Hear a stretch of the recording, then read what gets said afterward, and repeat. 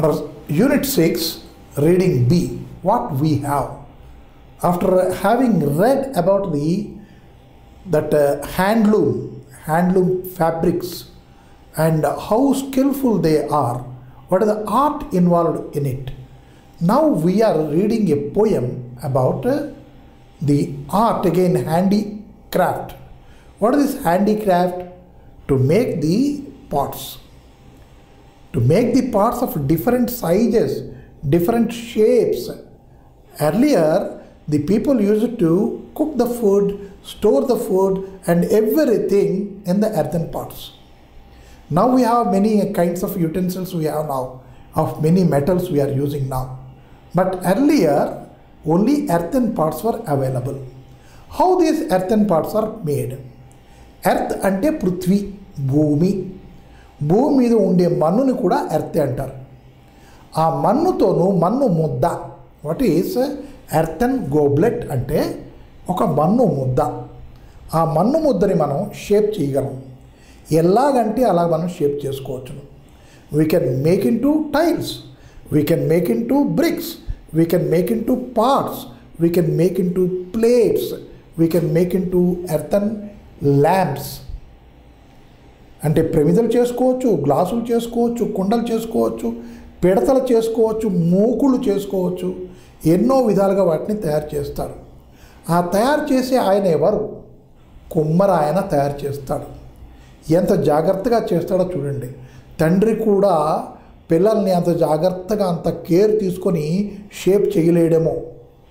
Even father, the parents may not shape their children in that carefulness. We can see the care, what care he takes, the potter, and he makes pots with it. Taking that as a point, our poet here, who is the poet here? We can see Harishchandranath Chattopadhyay. Harishchandranath Chattopadhyay, what is he actually? If we see, he is a poet, no doubt. He has written poems in Bengali and English also. And here, dramatist, stage actor, and he used to write dramas even. Dramatist, one who writes dramas. And next, an actor, he plays it, he enacts in that one. And next, a musician, means he composes music also. He composed music. And next, a member of first Lok Sabha under the Prime Ministership of Jawaharlal Nehru. He was the member of Lok Sabha. These are his credentials.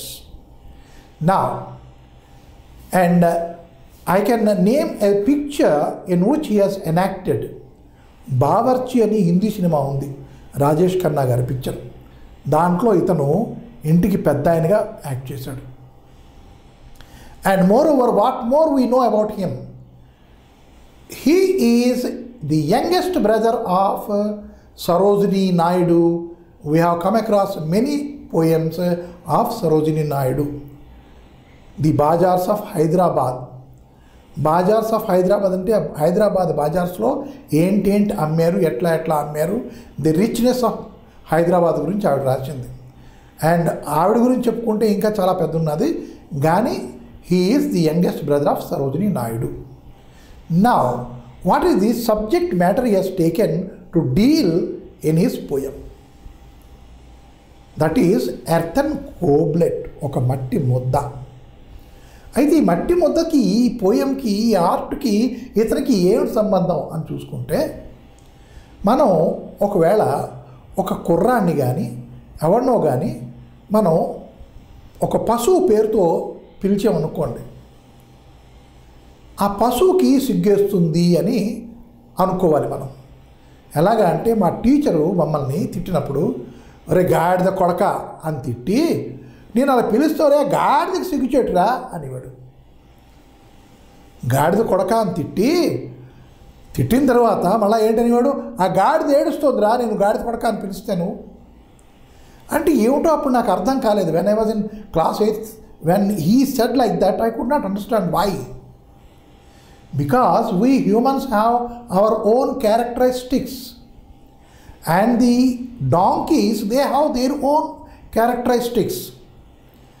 And if we feel insulted, if we are called, if we are blamed, abused with their name, and in the same sense they may also feel the same thing.